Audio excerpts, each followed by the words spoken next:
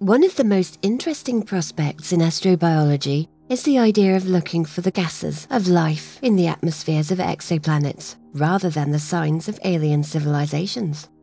The reason for this is that we know there has been a detectable alien civilization on this world for about 100 years, maybe a bit longer. Any aliens that might spot our civilization would need to be very close to even have a chance of seeing us. But as to the biosphere itself, essentially the plants have been visible for billions of years, long enough for the entire galaxy to know life itself is here. This has led scientists to look into thinking about just what chemistry we should look for with the James Webb Space Telescope to try to nail down an exoplanet biosphere. But the problem with a lot of the proposed biosignature gases identified thus far is that they can be a bit ambiguous, and while life may produce them, other processes might as well. This has led to the thinking that we should try to identify as many potential alien biologically produced gases as we can to have a greater profile in what we can use JWST to look for, though this one is not ideal. While Webb can do infrared observations in mid-infrared that you need to see these gases, it's just starting, and coming ground-based telescopes will be better and should shed more light on these biosignatures. But it is in principle possible for Webb's near-spec instrument to pick this up using the transit method as the planet passes in front of its host star. Two recent papers have put two more biosignature options on the table. The first, done by UCR research team, involves a process known as methylation. It's widespread on Earth and is used by many plants, including broccoli, to dispose of toxins by converting them into gases. How this happens is that the plant attaches a carbon atom and 3 hydrogen atoms to the toxin, often a heavy metal, ostensibly converting it to a gas that can then harmlessly float away. This is interesting because some of these gases would be very distinctive and unlikely to be created by anything but life. One of these is methyl bromide, and it's somewhat short-lived, so if you see it, it's being replenished, and therefore the most likely source for it would be life rather than small amounts puffed out by volcanoes. An advantage, though, is that there is a cousin biosignature here, which is methyl chloride. This makes for an unequivocal detection, or at least gets into that territory, when you can see both signatures together, rather than just one. The drawback here is that while Earth has plenty of methyl bromide, it's not easily detectable from afar. Ultimately, due to the sun's intense UV light starting chemical reactions that break up water molecules whose constituents react with the methyl bromide. But if you have a different type of star, a red dwarf for example, this should be less of a problem, as their UV profiles are different from the sun and would have less of this effect by a factor of 4. There are other possibilities here in regards to methylation. There may be other gases produced in this manner that might be detectable, and this team looks to continue to catalogue them all. This particularly exciting group of potential signatures of life may end up being major considerations of future instrumentation designed to search for biosignatures.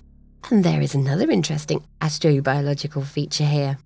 Methylation is so common on Earth and such a convenient chemical way to dispose of toxins that it might be very common in the universe at large.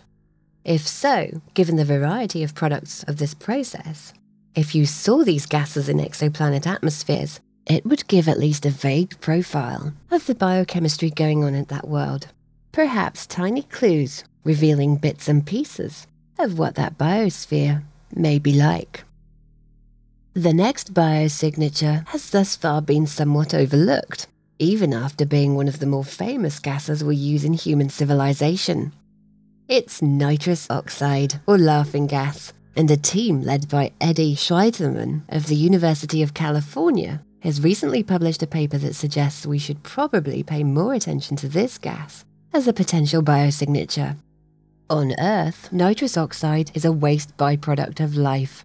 Microbial life especially can convert nitrogen compounds into nitrates, which releases energy for metabolism. This process is extremely important for larger plants, as the microorganisms can fix atmospheric nitrogen into the soil essentially as a fertilizer. There are even plants, such as various beans, that live in symbiotic relationships with nitrogen-fixing bacteria. On the other hand, some microorganisms feed on nitrates, the byproduct of which is nitrous oxide. This should be evident in exoplanet atmospheres, and again, should in principle be detected by mid-infrared by JWST.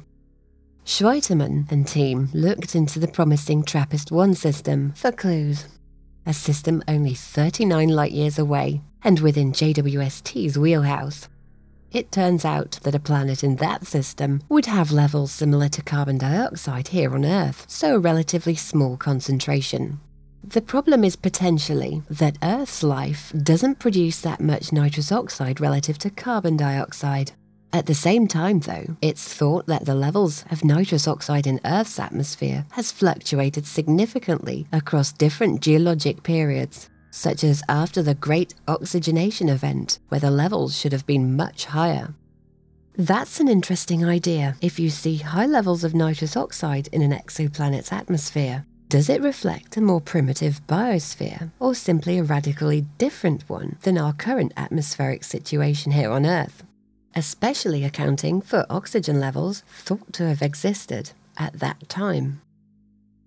That alone could answer one of the great filters. Does microbial life leap to complex life easily, or is it much more chance-based?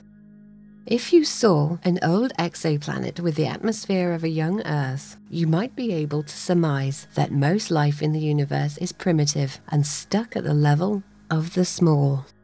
Also in this is that nitrous oxide suffers from the same problem as methylated bromine, in that it gets broken down by the parent star, so detecting this once again is most likely at a red dwarf system. The good news is that studying exoplanets in red dwarf systems, by far the most common type of star in the universe, happens to be the easiest ones for transits. But also present with nitrous oxide, which can be produced by lightning, is nitrogen dioxide, which is also produced in a predictable way. If you see both of those gases, you could safely conclude that an exoplanet has lightning, which is interesting in and of itself. Seeing just nitrous oxide in disequilibrium, and it moves into the territory of life. And within this lies something else exciting. By studying exoplanet atmospheres for potential biogenic gases, we are now creating a palette of them that we can search for. There are also technosignature gases as well, such as CFCs, that not only destroy ozone layers, but are also extremely good greenhouse gases for terraforming. However, in studying a mixed profile of gases in a potentially inhabited exoplanet's atmosphere, we should be able to make a more convincing case than any one single gas detection could. If you see odd levels, and the presence of methylated chemicals, along with methane, weird oxygen levels, nitrous oxide, certain sulfur compounds, and so on, you may be looking at another Earth. What's also important here are the disequilibriums. If you see gases that might normally be present in nature and don't necessarily reflect a biosphere, the individual levels of them might. If you see too much of a gas for the conditions of the exoplanet you're observing, reactive gases that are being replenished more than nature would reasonably do, you could make a good case for a biosphere. The more possible disequilibriums we know about, the greater our chances of detecting an alien biosphere.